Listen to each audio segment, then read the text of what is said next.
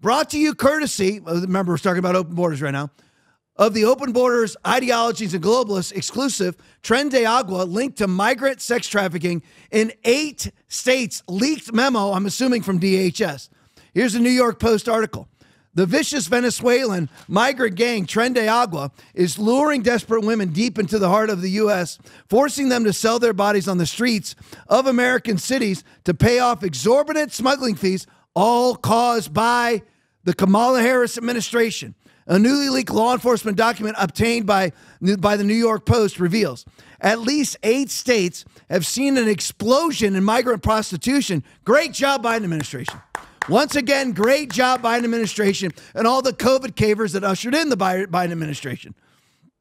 At least, what do you mean by that, Tom? Just brief explanation, since I haven't said that for about a month. The reason why we have a Biden administration is because of all the conservatives that caved to COVID and went ahead and bought in to a false narrative that we had a 99.9% survival virus that was now considered to be a 99.9% non-survival virus. So it was actually legitimized to not go and vote because it was an existential threat to your life. I saw tons of conservatives give into that. I saw members of my church give into it. They're no longer members of my church unless they've come back. But I mean, I saw tons of people give into it. That's what ushered in the Biden administration. If we all stood, we wouldn't have this right now.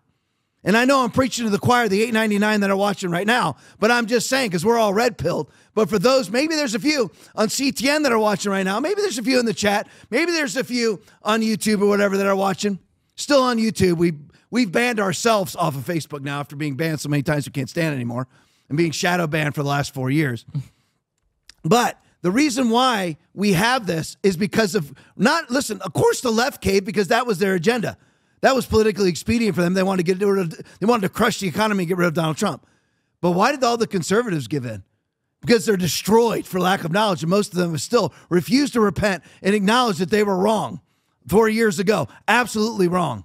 All right, so anyway, at least 8 states have seen an explosion in migrant prostitution since the gang laid down roots in the U.S., Tren de Agua, with authorities in Texas, Nevada, Illinois, California, sadly Florida, Georgia, New Jersey, and New York now fighting to curtail the sex trade, the memo shows. Great job once again, Biden administration. If you close the border, we don't have an explosion in sex crimes. You're like, Tom, but there's a difference. I get it. They're all sex crimes. I mean all sex crimes. Prostitution, rapes to murders. We wouldn't have the explosion of that crime. And I'm going to show you in just a minute the complete falsehood that is the argument that there is less crime in the illegal migrant community than in the American community, the legitimate American citizen community. I'm going to show you how that's a complete lie in just a minute. All right, go to the next for me. This is a Mary tweet. Thank God for strict gun laws, she says facetiously. Chicago's gangs clash with Venezuelan. Wait a minute. So we got Tren de Agua? I mean, again, congratulations. Congratulations. Congratulations, Kamala Harris administration. Congratulations. We got Tren de Agua sex trade in Texas, Nevada, Illinois, California, Florida, Georgia, New Jersey, New York, and of course, right here in Illinois. Thank God for strict gun laws, Mary says facetiously. Chicago gangs clash with Venezuelan Tren de Agua members, blacks against migrants. Have you ever heard that ever before in your life? Ever? I mean, again, we've got roving gangs of assassins, at least 5 of them that the federal government knows about, going throughout the United States trying to gun down Donald Trump.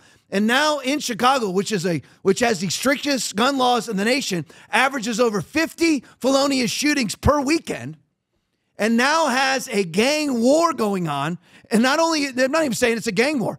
It's actually black citizens of Chicago fighting against Tren de Agua. Amazing, isn't it? Have you ever heard of this before in your life? Again, congratulations, Biden administration. We've never seen anything like this before, ever. But now, whenever you usher in idiocy, be not deceived, God is not mocked, for whatsoever man sows, that shall he also reap. Galatians 6:7. If you usher in idiocy, you reap idiocy. Now black Americans are having to fight for their streets and fight for their lives inside of Chicago. And sadly, most of them will still vote for Kamala Harris. Sadly. But a greater majority of them, or a greater minority of the majority, will now vote for Donald Trump according to the latest polls.